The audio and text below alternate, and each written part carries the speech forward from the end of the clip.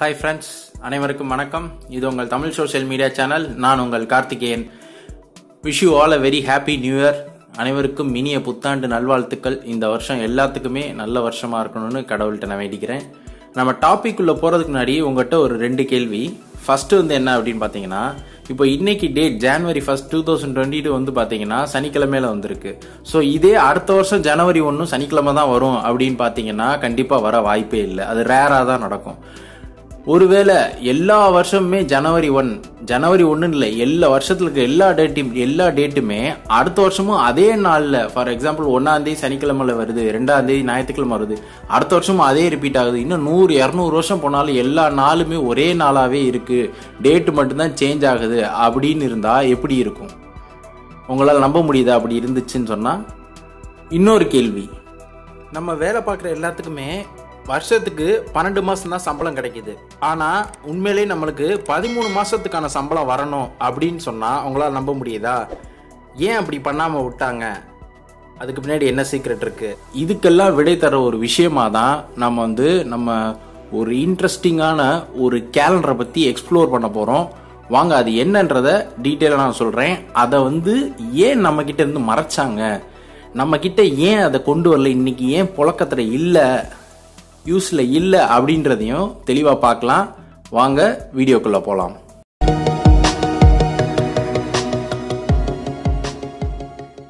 Friends, இன்னைக்கு நம்ம பார்க்க போற அந்த கேலண்டர் என்ன அப்படின்னு பாத்தீங்கன்னா, அதாவது Turtles 13 Moon கேலண்டர் அப்படின்னு சொல்றாங்க.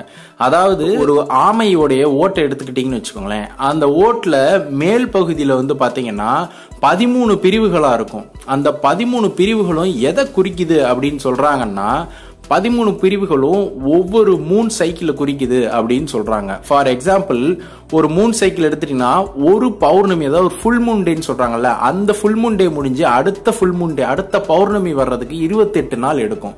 ஸோ இதை ஒரு சைக்கிள்னு சொல்லுவாங்க. ஸோ இது அந்த ஒரு பகுதி, அந்த 13ல ஒரு பகுதியை குறிக்குது. இதே மாதிரி அந்த ஆமையினுடைய ஓட்டோட கீழ் பகுதியை எண்ணினீங்க அப்படின்னா கரெக்டா 28 போர்ஷனா பிரிஞ்சிருக்கும். ஸோ இது 28 நாளை குறிக்குது அப்படின்னு சொல்றாங்க. அதாவது ஒரு மூன் சைக்கிள்ல 28 நாள் இருக்கு அப்படின்றத குறிக்குது அப்படின்னு சொல்றாங்க. மொத்தமா அந்த 13ஐயும் சேர்த்தோம் அப்படின்னா அந்த 13 × 28 நாள், ஒரு அந்த பகுதி ஓட்டுல இருக்கிற அந்த ஒரு பகுதி 28 நாளை குறிக்குது, ஒரு மூன் சைக்கிளை குறிக்குது அப்படின்னா அந்த 13 × 28 பாத்தீங்கன்னா நம்மளுக்கு 364 நாள் வருங்க. சோ நம்ம இது வரைக்கும் தெரிஞ்சுக்கிட்ட விஷயம் என்னன்னா, ஒரு உலகம் சூரியனை சுத்தி வர்றதுக்கு 365 நாள் எடுக்கும் அப்படின்னு தான் நம்ம கேள்விப்பட்டிருக்கோம். சோ இது என்ன 364 நாள் அப்படின்னு சொல்றீங்க அப்படின்னு கேட்டா, இதுதான் பாத்தீங்கன்னா மேற்கத்திய நாடுகள்ல இருக்கக்கூடிய முன்னோர்கள், அதாவது for example native Americans, red Indians சொல்றாங்க இல்லையா, அவங்க, அதுபோக யூரோப்பியன்ஸ் அந்த காலத்துல ஆதி காலத்துல வாழ்ந்தவங்கலாம் இந்த நாள்காட்டியை பயன்படுத்தி தான் அவங்களுடைய நாளை கணக்கு பண்ணியிருக்காங்க.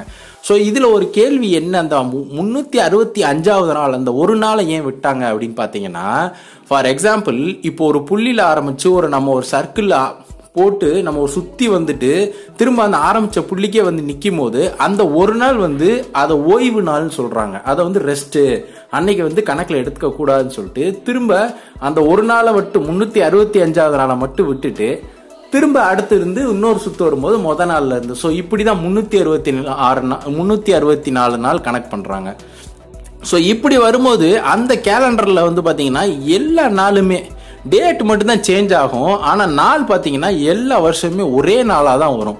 இப்போ 1ஆம் தேதி திங்கக்கிழமைனா, ஃபார் June 1 திங்கக்கிழமைனா அடுத்த வருஷம் June 1 அதே திங்கக்கிழமை தான் வரும். எத்தனை வருஷம் ஆனாலும் இதே தான் ரிப்பீட் ஆகிட்டு இருக்கும்.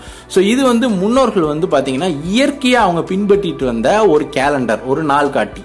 ஸோ இதுல 2 முக்கியமான ப்ராப்ளம்ஸ் இருந்துச்சு. ஆக்சுவலா பாத்தீங்கன்னா நம்ம இப்ப யூஸ் பண்ணிட்டு இருக்கிறது கிரிகோரியன் கேலண்டர். இப்ப நம்ம யூஸ் பண்ணிட்டு இருக்கோம் இல்லைங்களா, இங்கிலீஷ் கேலண்டர்னு சொல்றோம் இல்லைங்களா, இது பாத்தீங்கன்னா கிரிகோரியன் கேலண்டர் பேரு. இந்த கிரிகோரியன் கேலண்டர் படி என்ன சொல்றாங்க அப்படின்னா 365 நாள் சொல்றாங்க. சோ இந்த ஏற்கனவே முன்னோர்கள் பயன்படுத்திட்டு வந்த அந்த 13 மாசம், வருஷத்துக்கு 13 மாசம், மொத்தம் 364 நாள் அப்படின்றத இந்த இப்ப இருக்கிற கேலண்டர்ல அவங்க ஆட் பண்ணல அப்படின்னு பாத்தீங்கன்னா இதுல 2 முக்கியமான ப்ராப்ளம்ஸ் ஃபேஸ் பண்ணாங்க. என்ன அப்படின்னு பாத்தீங்கன்னா, இந்த மீதி இருக்கிற ஒரு நாள் நம்ம எங்க சேர்க்கிறது, அது நம்மளுக்கு சேர்க்க முடியாது அந்த ஒரு நாளை. அது ஒரு விஷயம்.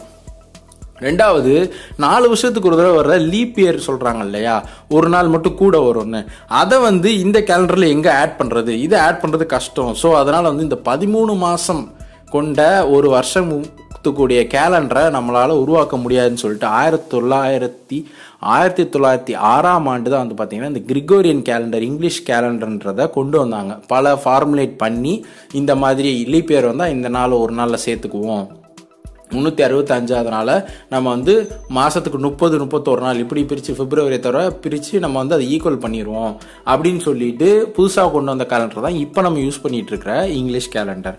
ஸோ இது வந்து பார்த்தீங்கன்னா ரெட் இந்தியன்ஸ் மேற்கத்திய நாடுகளில் இருக்கிற முன்னோர்கள் பயன்படுத்தியது வந்து இந்த மாதிரி டைப் கேலண்டர். முக்கியமான ஒரு விஷயம், இது ஏன் மறைச்சாங்க அப்படின்னு சொல்லிட்டு நிறைய பேர் என்ன சொல்றாங்கன்னா, வருஷத்துக்கு 13 மாசம் நம்ம கொண்டு வந்துட்டோம்னா வேலை பார்க்குறவங்களுக்குலாம் நம்ம 13 மாதம் சம்பளம் தரணும், இதே 12 மாதம் கொண்டு வந்துட்டோம்னா பிரித்து ஒரு மாதம் சம்பளம் நம்மளுக்கு மிச்சமாகும். ஸோ வந்து இது வந்து ஒரு முதலாளித்துவத்தோடைய, அதாவது கேபிட்டலிசத்தோடைய இன்வால்மெண்ட் இதில் இருந்துச்சுன்னு சொல்கிறாங்க. பட் அது எந்த அளவுக்கு உண்மைன்னு தெரியல. ஸோ வந்து எப்படி பார்த்தா நம்ம வந்து வருஷத்துக்கு 13 மாதம் சம்பளம் வாங்கணும் முன்னோர்கள் கேலண்டர் படி. பட் வந்து நம்ம இப்போ 12 மாதம் தான் வாங்கிட்டு இருக்கோம். நான் இன்னைக்கு பேசின டாபிக் உங்கள் எல்லாத்துக்குமே இன்ட்ரெஸ்டிங்காக இருந்திருக்குன்னு நினைக்கிறேன். இது மாதிரி நான் நிறைய இன்ட்ரெஸ்டிங்கான டாபிக்ஸ் பேசணும்னு நீங்கள் நினச்சிங்கன்னா இது என்ன மாதிரி டாபிக் பேசணுன்றதை நீங்கள் கமெண்ட் செக்ஷனில் சொல்லுங்கள். இந்த வீடியோ உங்களுக்கு பிடிச்சிருந்துச்சுன்னா லைக் பண்ணுங்கள், ஷேருங்க, கமெண்ட் பண்ணுங்கள். மறக்காமல் நம்ம சேனலை சப்ஸ்கிரைப் பண்ணிவிட்டு பக்கத்துலேயே இருக்கிற பெல் ஐக்கானை ப்ரெஸ் பண்ணிக்கோங்க. அப்போ தான் நாங்கள் போடுற எல்லா வீடியோஸுமே உங்களுக்கு நோட்டிஃபிகேஷனில் வரும். அனைவருக்கும் நன்றி, வணக்கம். Thank you all.